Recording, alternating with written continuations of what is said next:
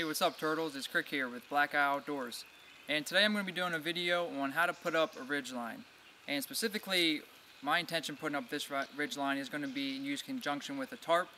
But you can put a ridgeline up if you wanted to have a clothesline between two fixed points.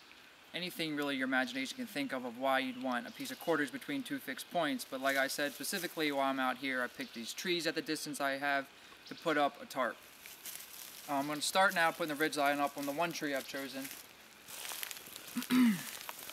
And for this side of the ridgeline, I'm going to use a Siberian hitch because it's a quick release. It's really popular. People like it for that reason.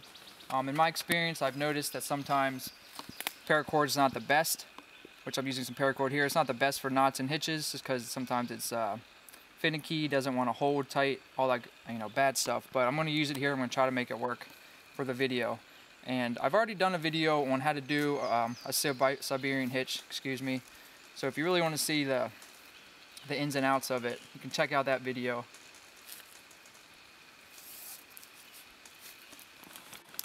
I want to make sure this is clean. I'm going to mess with it. Like I said, this paracord's always not the best, sometimes not the best for a particular knot or hitch. You see it there, it already wants to move a little bit, so I'm going to spend a little more time working with it. And these are just the way things go when you're out here putting up, camp, messing around. There's trial and error involved in the actual moment when you're trying to do something. It might not go specifically how you want, exactly how you want, so a little bit of problem solving skills come into play.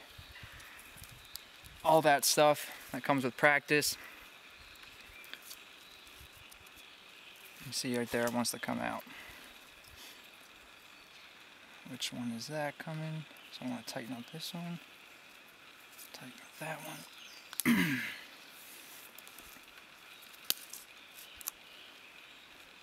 Once it works itself out, good to go. So obviously you see it wasn't as quick as a Siberian hitch can be, and that I'm attributing that to the paracord. But with a little bit of working, really trying to problem solve of why the hitch doesn't want to stay, I got it to a good spot. Pick up my paracord, walk it over to my other tree without dragging the rest of the forest with me. And on this side, I'm going to use a sort of a system for tensioning, going around the tree a few times.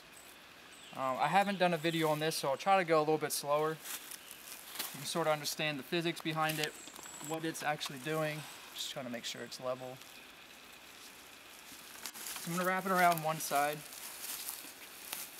Bring the rest of my ridgeline around. Sort of torque on it, pulling it around, keeping tension on it now. I want to go under here. The rest of it. I'm maintaining pressure by holding it the way I am. I'm not letting tension go off the line. Pull it, throw it over, and sort of bring this around now. And that's going to pull the ridgeline tight to this tree. I'm going to do that one more time. Come around.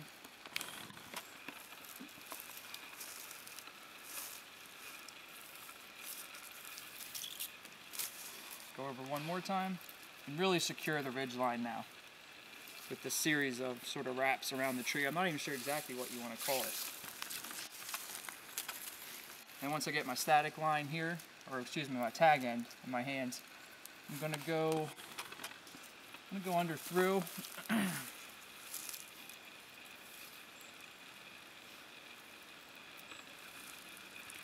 Sort of pick right here.